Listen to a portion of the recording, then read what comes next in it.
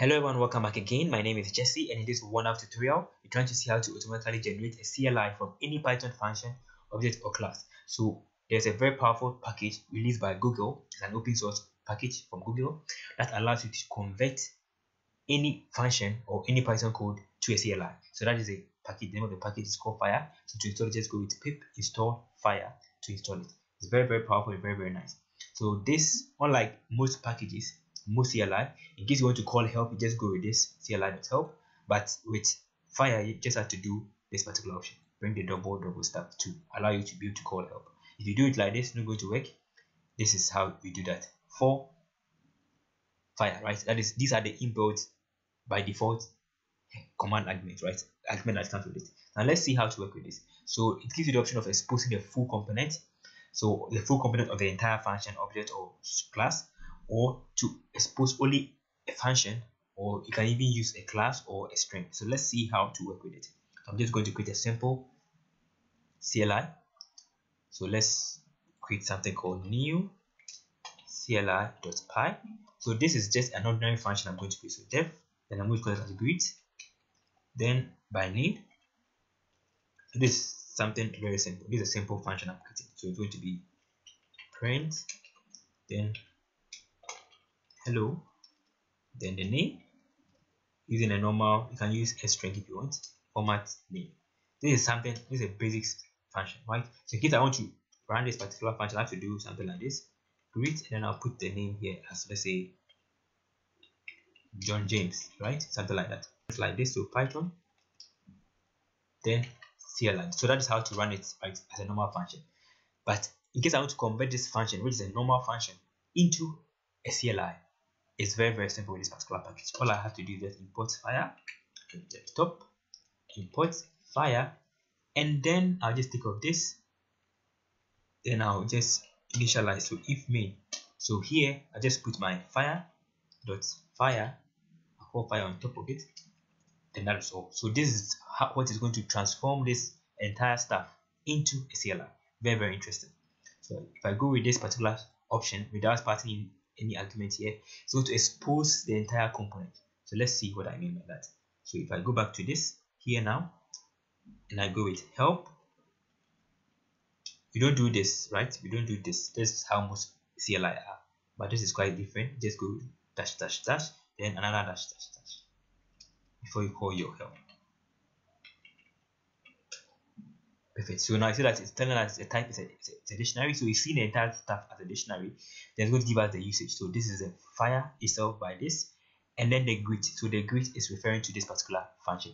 So we need to convert this entire function into a CLI. So let's see what I mean. So this particular, if I go with Python, then my new CLI, then I can just call it as greet, which is a command order. Then I'll supply my value. So there are two main methods of supplying the value. I just go with this. So let's say Jesse. Then it's going to tell me that hello Jesse, right? That is one way. Or you can also go into this particular format of supplying the argument, which we have it as name. We had it as name here, then Jesse. Hello Jesse. So either this option straight away, or you can just use this option, which is very interesting. So that is one way of doing it. So in case you want to see the help function for this, you can also go with this option of the dash, right? And then dash help. Don't forget the double dash. If you see that it's giving us the full code. So either greet name as we did here, right?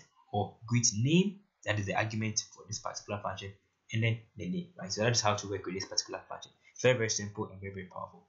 Now let's see how to expose only a function, right? This we are exposing the entire component, but in case I want to expose only one particular function, can I just go with this option of bringing the greet here? So if I bring the greet here, then let's run it again. So let's go back to the help. Perfect. So now see that it's automatically went straight to the greet, right? It did not bring all the other stuff, just went straight to the greet itself, which is very interesting. So just went straight to the greet. So that in that same function, I have to do it in case I want to call it. I just go straight away with the name. I don't need to call hello or greet, right? I just go with, let's say, Jesse, then just print it automatically. This is totally different from the other one. In case I do it like this, greet, it's going to give us an error. going to give us an error, right? So hello greet. So it was able to detect that instead of just seeing it calling as hello greet, did not see this one as a command that you're supposed to call. It saw it as the argument you are passing. So that is different between this passing the function to expose only the function itself and then the previous one that we did, right, without it. So in case you do it in this format, you just have to call the name straight away with this or with this particular option. That is the main difference between them. Okay, perfect. So that is how to convert a simple function to a CLI. Now let's see how to work with creating multiple commands. So I'm just going to copy this entire stuff I have here. Then I'll create maybe 2 different commands. So right, so this is going to be greet. Then I'm going to, the first one is greet, this one is going to be bye, and then this is going to be say, right, something like that, or say something simple. So hello, this is going to be goodbye, this is going to be goodbye. So goodbye, then a name, then this is going to be, let's say something, right, something very simple. So this is 3 different functions. I want to make them into a CLI. So with this particular stuff here, because I brought this one at the last option, I can run it straight away as multiple commands. So if I go with new CLI help, it's going to convert them into multiple commands, right? You're going to see them and there are multiple commands that I can run all of them. So you see that you have fire, greet, bye, say. Very interesting. So I can run each and every one of them. So this I can just go with, let's say, greet. So John, so greet John, perfect. I can also do the same thing for bye, goodbye. So that's, it's working perfectly. So that is how to work with multiple commands. So this is one option. So even as you're able to expose only one function to work with that, you can also do the same thing by passing as an object here. So like it's going to be like this, and I'm going to pass in the name that I want to use. So let's say I want the name greet, just like a dictionary. Then this is going to be greet. Then I'm passing the next one, which is going to be for, let's say, bye. Then this is going to be bye. And then now next one is going to be say, right? Say. Then this is going to be, let's say, say.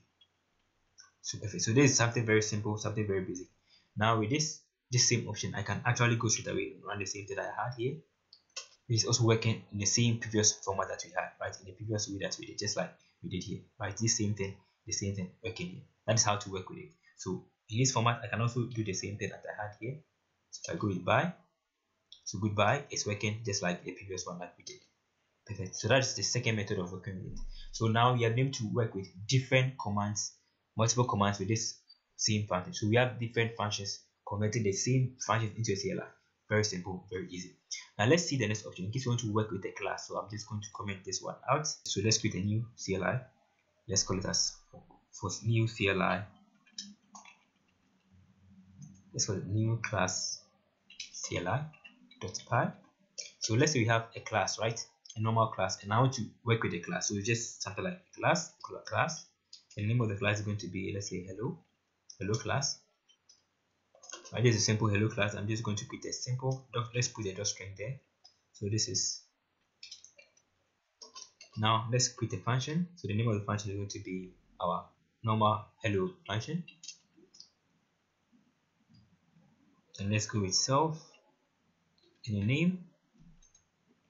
Then I'm going to return something. So what am I returning? I'm returning hello, how are you? And I use a dot format.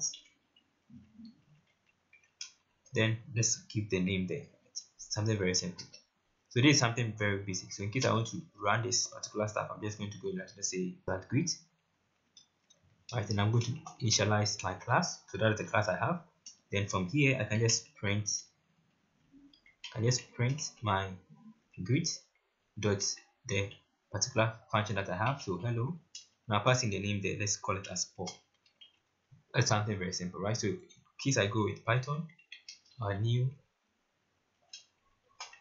class CLI. Okay, so hello Paul, how are you? Right, that is perfect. So without this is because I'm passing in an argument. Now let's call the entire stuff without arguments to print the greet. So this is going to just show us that this is a class. Right, so perfect. So this is a class object. So now let's see how to convert this particular class into a CLI. Very simple. So the most important thing you have to do is just to know that you just have to import fire at the top. That is all you need to do. So import fire, then just create your if main. So if main, then from if in this main, go to with fire. That's fire. Perfect. So that's how to do that. So fire. Then from here I can actually make it like this. It's going to do the same thing that I did here. So let's call it as, let's say, hello. So I greet hello. Once you're initializing it, then I'm going to pass in my greet here. So perfect. So with this, I come back here and I run it, so that it's going to convert the entire stuff to a CLI in a very simple way. Perfect. So that this is a simple class CLI. It is able to bring this particular docs here, and then from here I can actually see how to run it. So this is hello. So if I run it with this, so hello. So let's go with the help to see how to work with the help.